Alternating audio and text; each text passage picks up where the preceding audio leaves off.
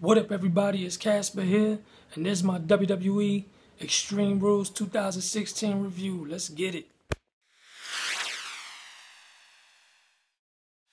So the pay-per-view kicks off with the Usos versus the Bullet Club. As soon as the Usos came out, they're getting booed. They're getting booed out the building.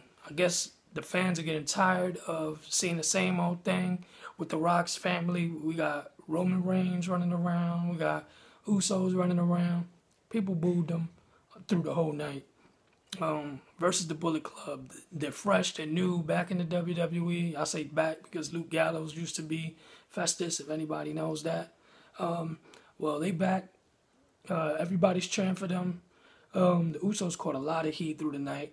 That match, though, gets a 3. It's a good match.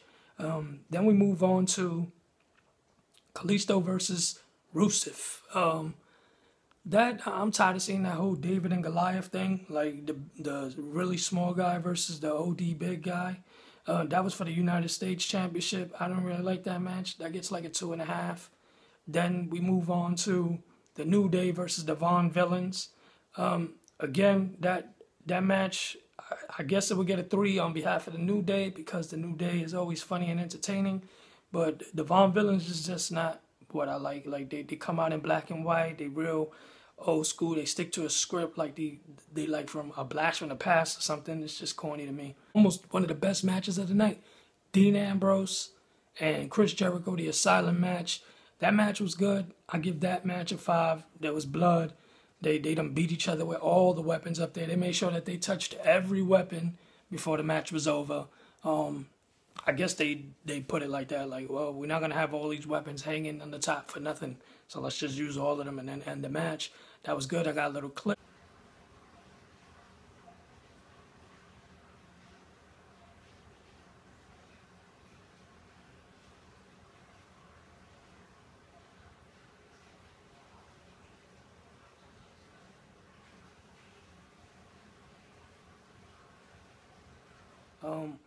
Then we had the Natalya versus Charlotte match.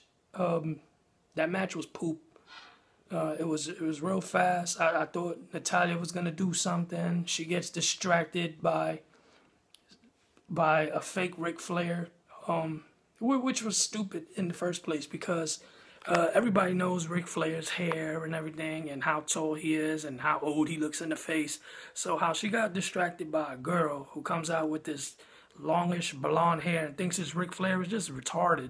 And she gets distracted and put in the figure 8 and doesn't win the championship. I knew they wasn't going to give her the belt, though, because Natalya, like, she could wrestle and her family is down that, the bloodline of WWE and stuff, but she's corny. She has to go through development. I don't know. She doesn't have, I don't know. She just doesn't have what a champion needs to have a good career. Like, she could wrestle, don't get me wrong, but she just ain't right. She doesn't fit the role of a champion yet. And I don't know actually when is she gonna fit the role of a champion because she's been in WWE for the longest. Her acting sucks. She got this like stuck up. Her nose is up in the air because who her uncle and her father is, and I don't know. It's just not working for her. Then we have the main championship match. That's going to be in part 2. Make sure you guys check it out. So let's go back over. We got a 3. We got a 2.5. We got a 3. We got the 5.